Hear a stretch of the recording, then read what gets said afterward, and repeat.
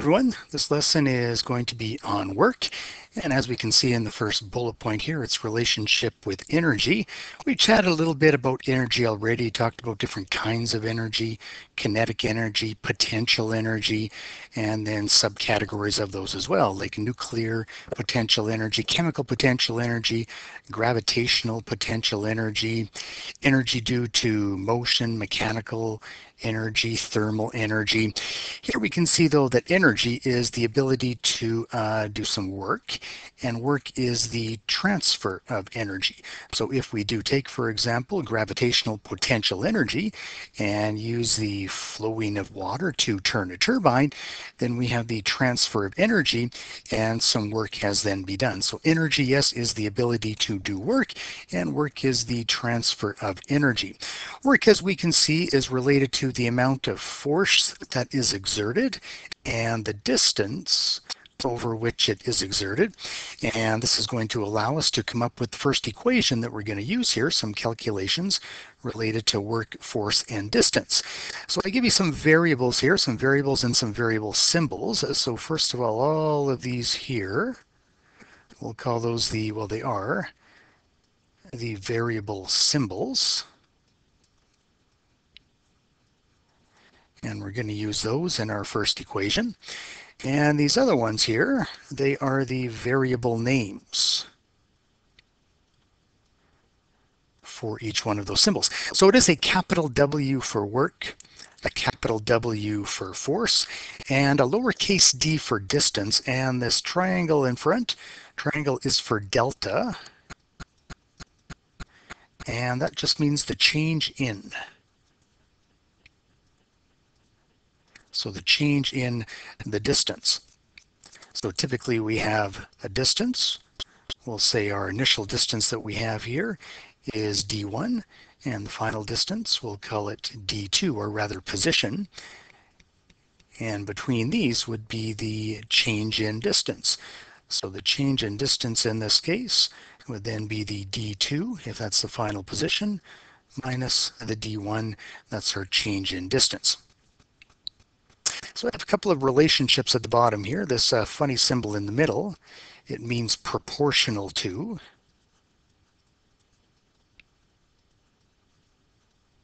And what this says is that work is proportional, directly proportional to force. So the greater the force, the more work is going to be done. And it's a similar proportional relationship between distance and work. The further the distance an object has been moved, again, the greater the amount of work that will have been done. So then we can derive this equation here, where work is equal to force times the change in distance. So we don't actually see the multiplication sign here, but we usually don't write it. It's right in between here, and there is a multiplication. So sometimes we will also see this as force, or work is equal to force times delta D. You'll also see it as this sometimes, force and then just a big dot here. This big dot does mean multiplication times the change in D. But all of these here, they are going to be the same thing. I just want to refer you to your data sheet as well, if I can just go out of here for a minute. This is the back of your periodic table, your data sheet, and these are the physics formulas, of course, that we see at the upper right-hand side here. And about 2/3 of the way down, we see the one that we're talking about right now. W equals F delta D tells us on the right-hand side what each of those different variables are. So it tells us that W is the symbol for work, and it also gives us the unit. So you do want to sort of keep this straight. There's the variable symbol, there's the variable name, and then there are the units for that particular variable. So for work, the symbol for work for that variable is W, capital W. The variable name is work, and the variable units for work are either newtons times meters or joules. So I'll be talking more about that as well. It is kind of important to keep it straight though. What is the variable symbol? What is the variable name? And what are the variable units?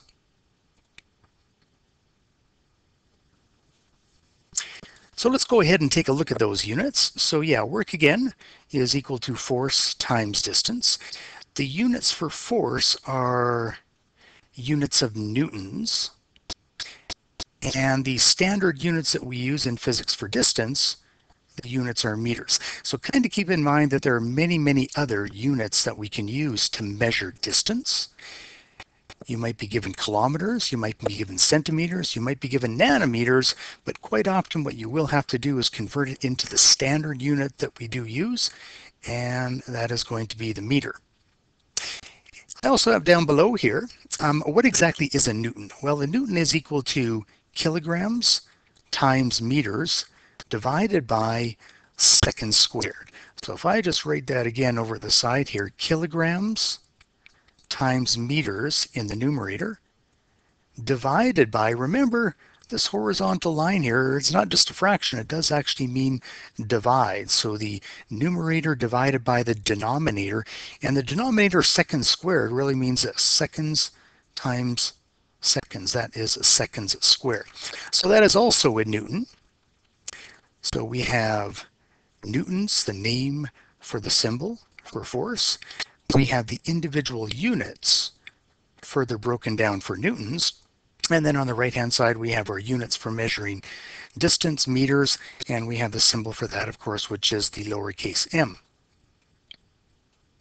So if we do multiply those together, because of course work is equal to force times distance, so newtons times meters are the units that you might be given for work. But we can also multiply these two together, and then we just end up with this one here.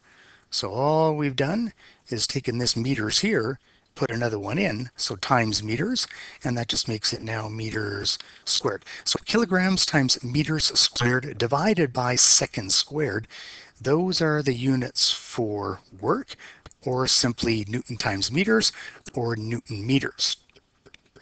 So this is all kind of complicated, of course, keeping all of this straight. Fortunately, we can use one single letter to represent the units for energy and work, and those are units of joules. So 1 joule, in fact, is equal to 1 kilogram times meter squared divided by second squared, or 1 Newton meter. So obviously it's quite often much easier to talk in terms of joules than to talk in terms of kilograms times meters squared per second squared, or newtons times meters. So let's get in to take a look at a couple of sample problems here. And what I want to do with you is model how I would go ahead and actually solve one of these problems.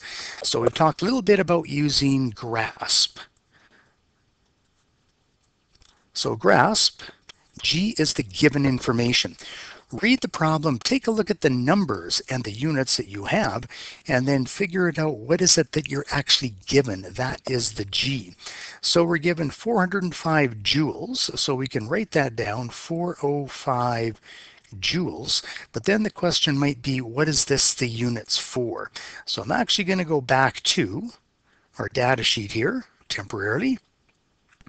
And if you're not sure, you can always take a look along the right-hand side here and find what it is that you're looking for. So here we have it right here. Joules, in fact, is for work. So we are given information for the amount of work that has been performed. The other piece of information that we have is in newtons. And again, if you're not sure, you can go to the data sheet. You can just run up and down here looking for, oh, here we are, newtons. Newtons, the units are force. I'll also just kind of point out here, it has an arrow up above force. Haven't talked about this yet.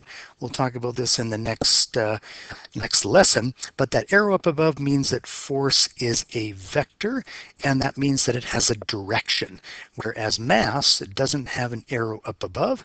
It is what we call a scalar. A scalar does not have a direction associated with it, whereas a vector does have a direction associated with it, and force has a direction. It might be up, down, to the right, to the left, east, west, but there is a direction that is associated with it. So let's write down the other given information that we have here then. So we have our 6,322 newtons. And again, what do these represent? So this is the way that we write it down. Don't just tell me the numbers.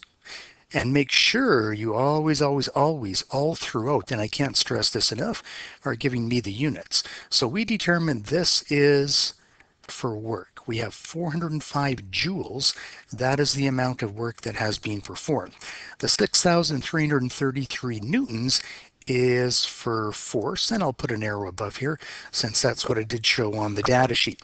So this is now our given information. R is the required information. What are we trying to figure out? Well, it says that right here. We're trying to determine the distance moved, so that is our delta D question mark, because that's what we're trying to figure out. So what I'm looking for with the given information is for you to give me the variable symbol. I need to know what it is. You're giving me a number 4. Tell me what that corresponding number is, and of course don't mix them up. You need to read carefully. So you tell me that work is the 405, not the 6,322, and units for that particular variable, incredibly important as well. So now the equation directly from the data sheet is work is equal to force times our distance. But of course, we already know the work. We're given the work. We're given the force. These two we have. What we're trying to find is the change in distance. So unfortunately for this example, it's not as simple as plugging in the numbers. We actually need to rearrange this equation. We need to get the change in distance on its own, which means we need to get force over to the other side. Various different ways to go about doing this. This is the way I'll show you this time around. It doesn't have a denominator for these, but there really is a denominator, and it is just 1. So if I want to get rid of force on the right-hand side, the only way that I can do that, if it is in the in the numerator, then I'm going to multiply, I'm going to divide by it in the denominator. So by doing that, they cancel out. If it's in the numerator and the denominator, they cancel out. But the rule is whatever you do to one side of the equal sign, what I did on the right-hand side, I need to do to the left-hand side as well. On the right-hand side, I divided by force. So on the left-hand side, I'm going to divide by force as well. So now I've removed force from the right-hand side. Delta D is on its own. I'm just going to tidy it up a little bit, and I'm going to put delta D on the left-hand side, and our work divided by force. I'm going to put that over on the right-hand side. So now that I've rearranged this equation, now I can go ahead and plug in the numbers that I do have that I've written for the given information. So the amount of work, again, is the 405 joules. Once again, make sure that you're always, always, always putting in the units and keeping track of the units throughout. 6,322 newtons that we have. So if you go ahead and you plug these numbers into your calculator, what you do end up with, I'll write a number of digits here, 0.06406, and that's as far as I'll go right now. Significant digits. Don't forget about SIGDIGs. How many significant digits are we going to have? Well, if we take a look at our original numbers, each of them go to the nearest one place.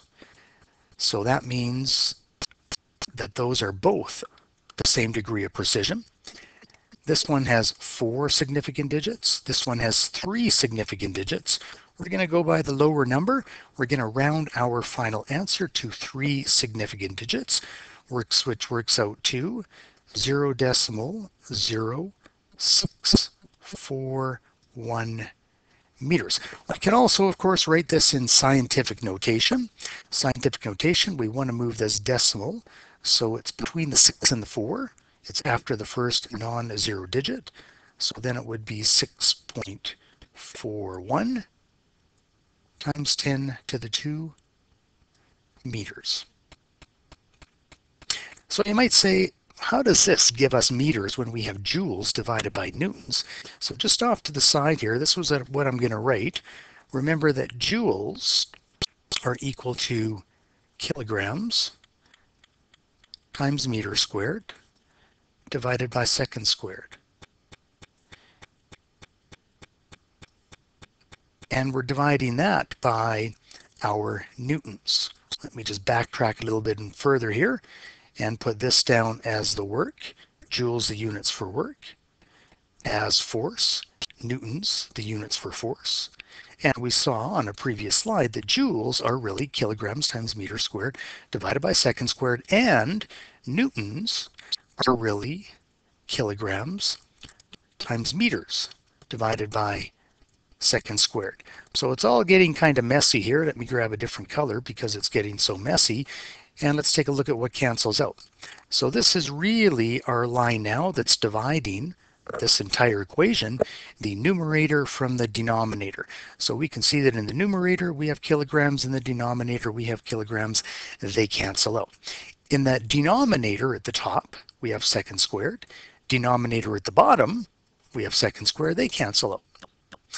We have meters at the top and meters at the bottom, but it's meters squared at the top. So the squared cancels out. We get rid of one of them. We get rid of the one at the bottom, and that's why we are left with what we should have, what we're looking for, which is the distance in meters.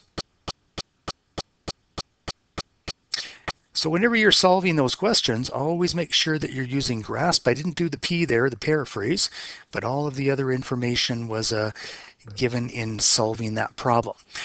This one here, calculate the work. So we are trying to find, and what I'm going to put here is just the symbol for that. That's what we're trying to find. Accomplished by moving a, so we have a number here and kilograms. Kilograms are the units, of course, for mass. Lowercase m is the variable symbol for mass. So we have 3.0 kilograms. Distance, we have a delta D, which is equal to 20 meters. Again, notice how I'm writing the units down all along here. Time, the change in time, delta T is equal to 30 seconds. So if we're asked to calculate work, well, remember that work is equal to force times distance. Well, we have a distance here, but we don't have a force. But if you do recall, we also know that the units for work are kilograms, which we have, times meter squared, which we have, and divided by seconds squared, which we have. So really, all I'm asking you to do is think a little bit about this equation here and what it is that really makes up the individual units for work. Of course, it's simpler to just talk about this in terms of joules or Newton meters, but using this information and understanding these units for work, we can just take these numbers and we can plug it into this equation. So we have our 3.0. Again, I'm writing the units down all throughout here, never miss the units. Meters, we have 20 meters. We're going to square that. And then in the denominator, we have our 30 seconds.